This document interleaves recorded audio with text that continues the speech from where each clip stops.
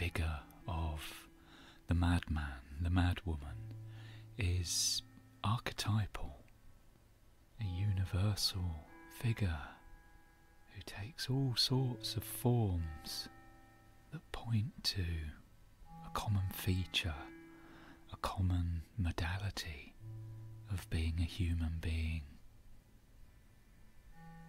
The figure of the mad person, the lunatic, the fool.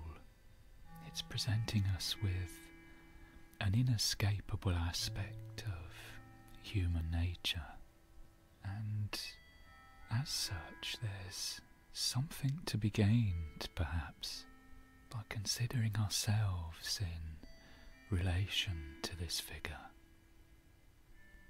by asking ourselves in what sense we embody some kind of madness, some kind of disregard of reason and common sense.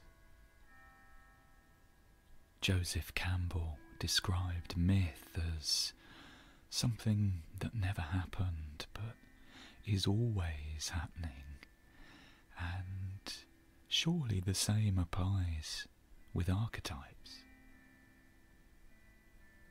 We may never come to completely embody a particular archetype. If we did, then I think we'd be in trouble.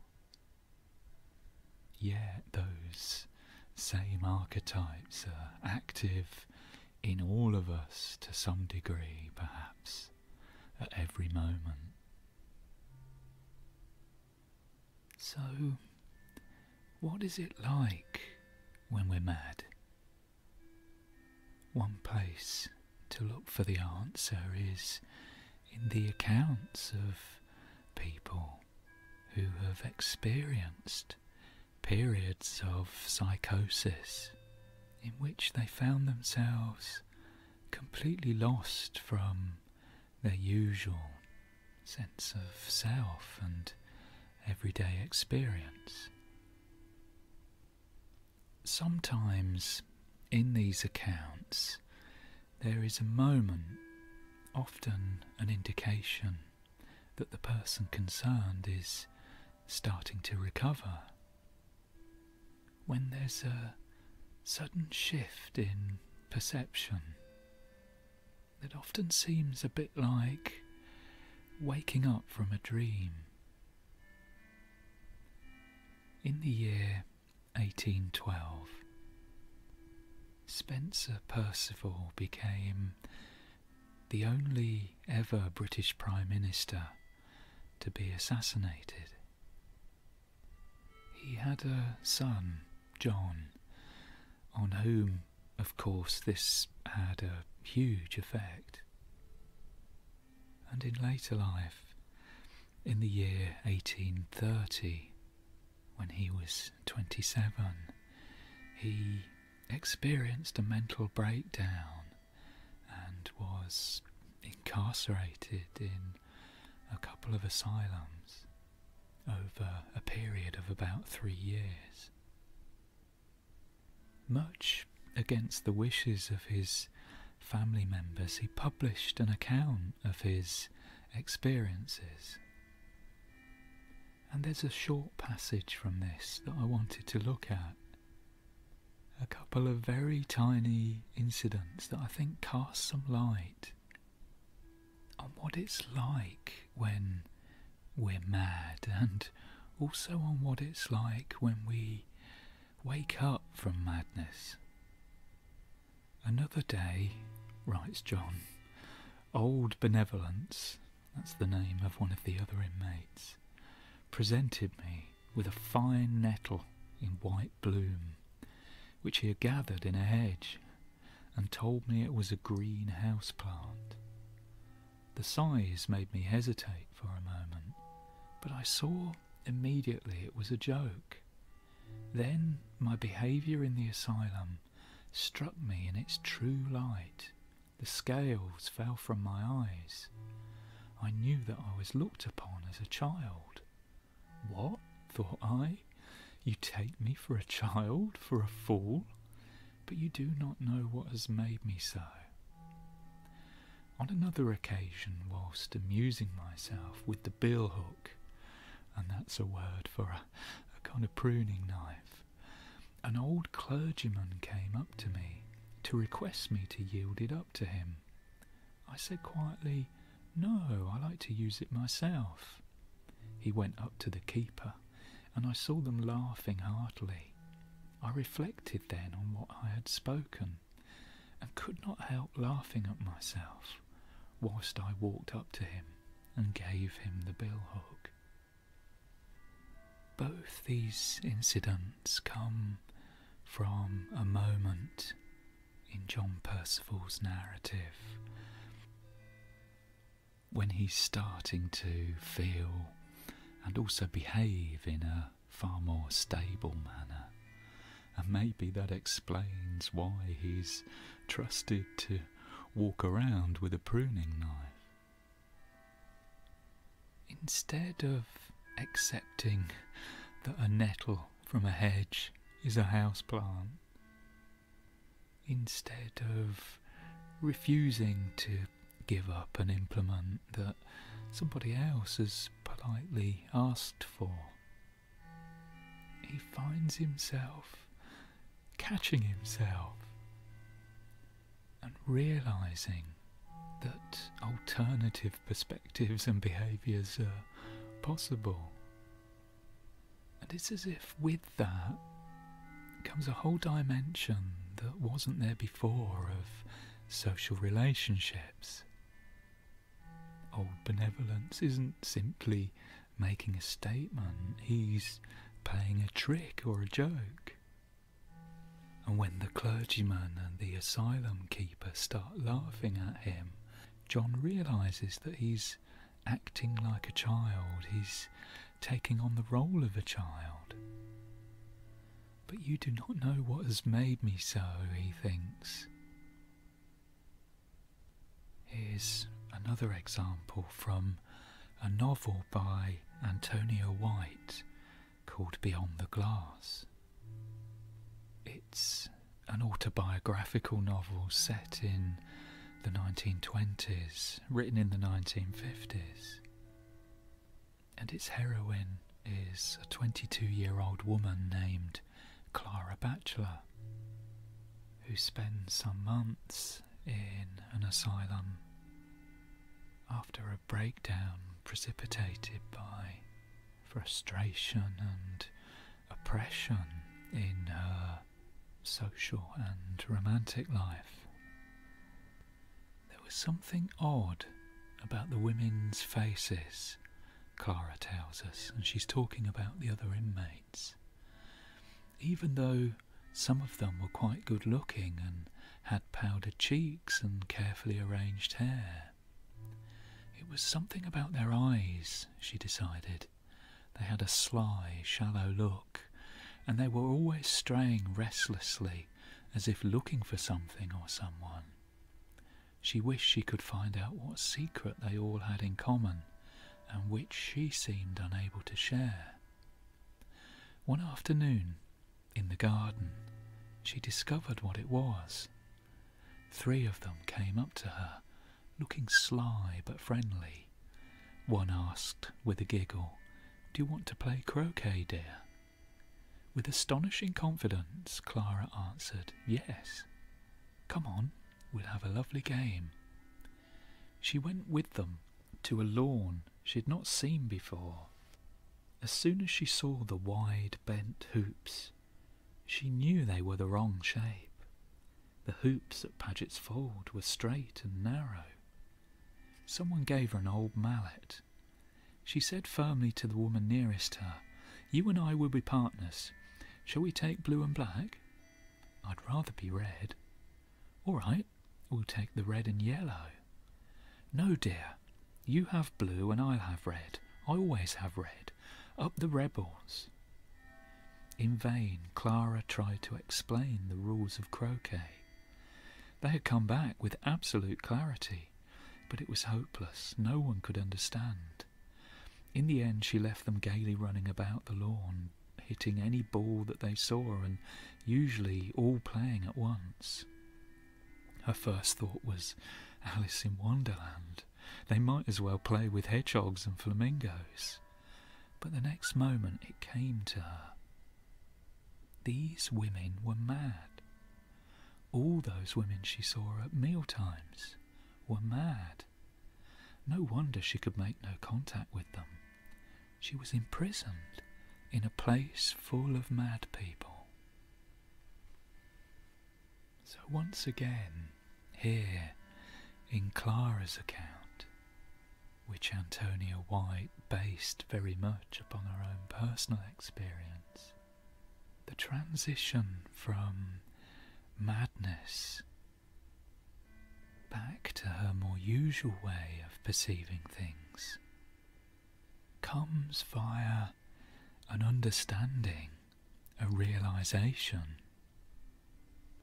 For Clara, memories of her earlier life have started to return.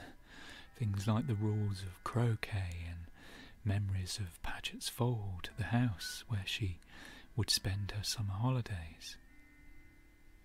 And with that seems to come a sense of structure and rules and conventions.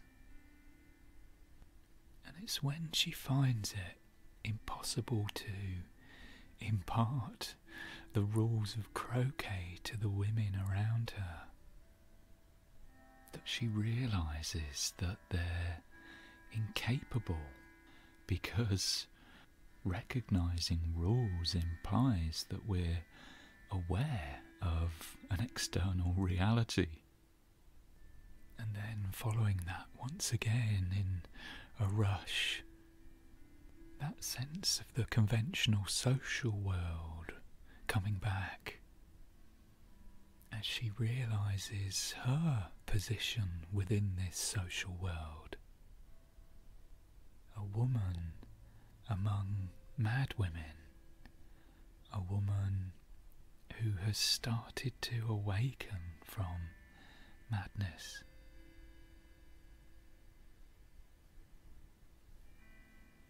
We've looked at madness so far from the inside, but in the Marseille Tarot, which is the oldest tarot design that survives,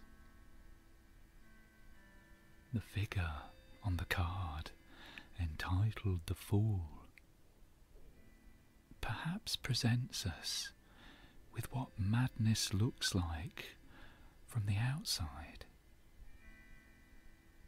The fool is striding along with a staff and a knapsack tied to a stick, dangling from where he has slung it over his shoulder. And as he walks along, a dog is worrying at his rear, tearing and biting a hole in his trousers which look in danger of falling off. One of the striking features of this image is how awkward and contorted the figure is. The stick with the knapsack attached, he's holding it in his left hand, but it's slung over his right shoulder, and his face is turned to the right as he walks. And meanwhile, he's giving his weight to the staff in his right hand as he moves along. If we take a moment and try that position out for ourselves to see how it feels, it's incredibly awkward, incredibly uncomfortable, that bodily position. The type of clothes he's wearing, the actions of the dog at his rear, the way he's carrying himself, it all seems designed to maximally hinder his progress. If he's embarking on a journey, as seems to be indicated by the knapsack, then he seems to be going about that in the worst possible way. As if to emphasize this, in many other tarot decks, the Fool is shown striding along towards a cliff edge, a precipice. He's very likely to fall to his doom if he doesn't wake up to his situation. Sometimes in the water beneath the cliff, there's a crocodile to emphasize the danger that he's heading towards. A dog worrying and biting at him from behind, and ahead of him, the crocodile with its open mouth waiting. These animals might be taken to represent unconscious, unthinking impulses, forces that both drive him forwards and betoken his fate, his doom. And in between, he makes his way in the most ungainly style on the most ill-begotten journey. Sometimes, in some designs, the Fool is shown as actually falling off the cliff. In my opinion, that goes a bit too far. Madness is a state. Human beings can fall into that state. But as the narratives of John Perceval and Clara Batchelor and countless others besides demonstrate, it's also a state from which it's possible to emerge through an act of understanding, of realization. Without madness, without the recognition of madness, there can be no arrival at that realization. What becomes apparent here is the inextricable link between madness and wisdom. It can almost start to seem as if the purpose of madness is to offer the opportunity of waking up from itself. From this perspective, forms of mental illness, psychological distress and suffering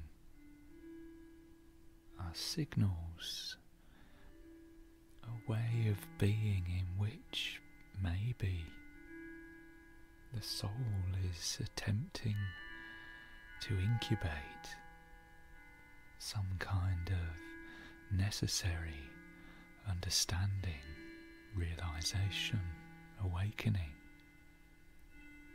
Maybe it's a lot easier for others around us to see how we're hobbling along through life in a awkward, contorted kind of way, heading obliviously in the wrong direction towards nothing good. But to ourselves, in that state of madness, it's like we're in a dream. And in a dream, even the most absurd and incongruous things that we would immediately recognise and reject as nonsense if we were awake. Instead, we look on them and tolerate them as if they were perfectly acceptable. How do we awaken from that dream? It would be nice to think that just recognising the dream isn't rational would be enough to end it.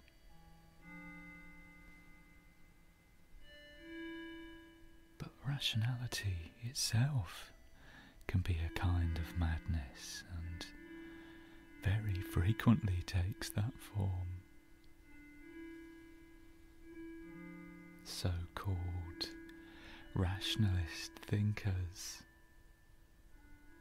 might sometimes try to persuade us that human beings are like biological robots, that we live in a meaningless universe, where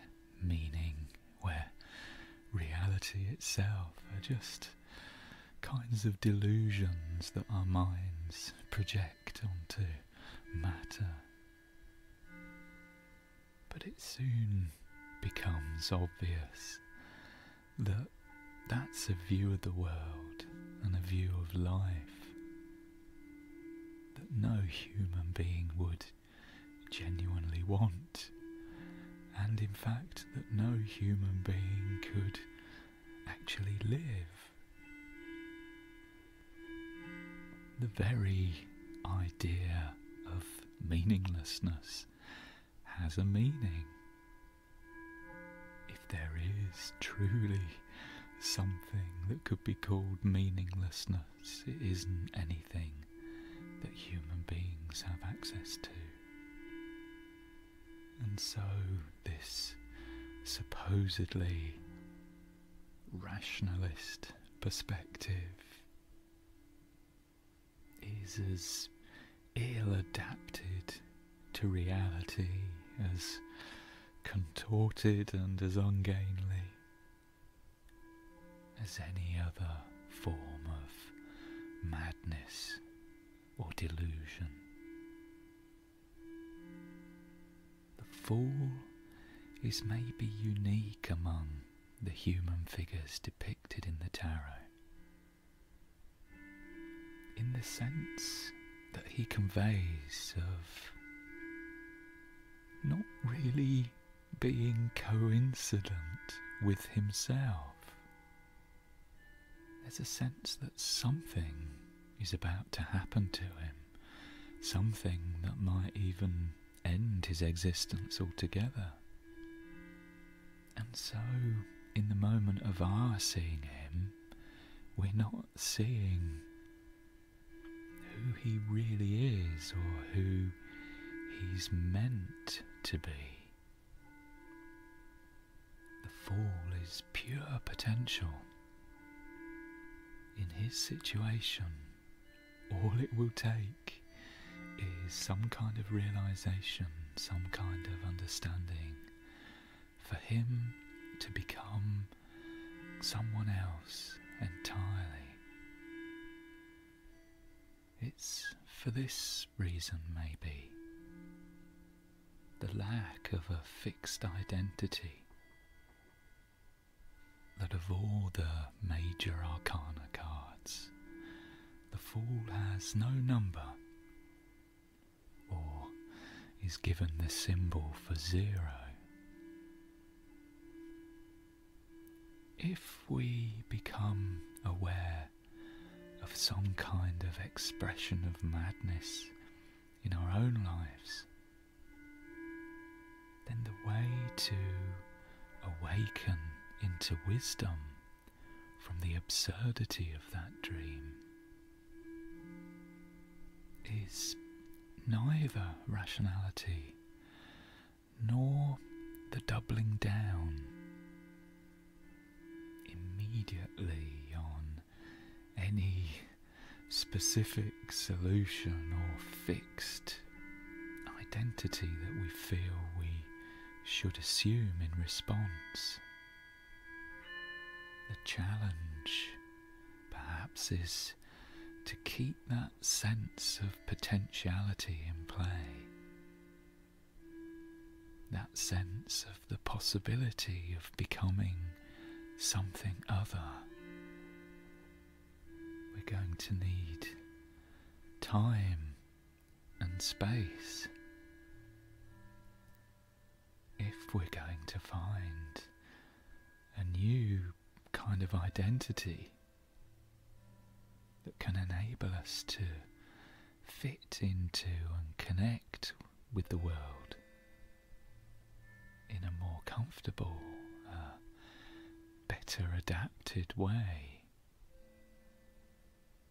The idea of an asylum is to provide the opportunity for someone who can't deal with the world to take some time away from it and hopefully somehow find the resources whereby they can.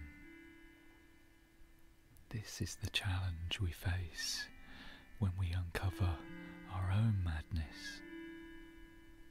Sometimes the course our madness leads us along is towards self-destruction. How can we provide some kind of asylum for ourselves if we're doing things that are harmful?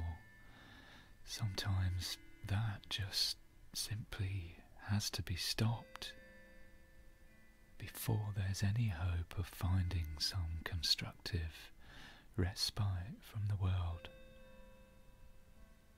And often, very often, external circumstances will be making demands, requiring that we act in order to keep ourselves and others safe. This can limit our options and maybe shut down to some extent that sense of potential which the Fool in the Tarot shows us is essential for self-transformation. Times of crisis are probably less likely to offer opportunities for awakening from madness, but more likely to compound the kinds of constrictions that lead us into it. The anonymous author of Meditations on the Tarot writes, "The Fool has a double meaning. Indeed, it can be understood in two different ways, as a model and as a warning at the same time. For on the one hand, it teaches the freedom of transcendental consciousness elevated above the things of this world. And on the other hand, it clearly presents a very impressive warning of the peril that this elevation comprises: lack of concern, inadequacy, irresponsibility and ridicule. In a word, madness." Anonymous highlights the double-edged nature of madness here by placing us out of line with reality. It offers the potential of renegotiating that relationship with reality all over again, the possibility of regaining a new identity, a new way of being, better connected to reality than the old one, hopefully. Yet, at the same time, being out of line with reality presents obvious dangers and circumstances likely to occasion harm. These can't always be ignored and will have to be dealt with. In that case, we have to do whatever's necessary to create for ourselves and others as much safety as we can, which hopefully might form a basis for that sense of asylum that maybe every journey through madness requires.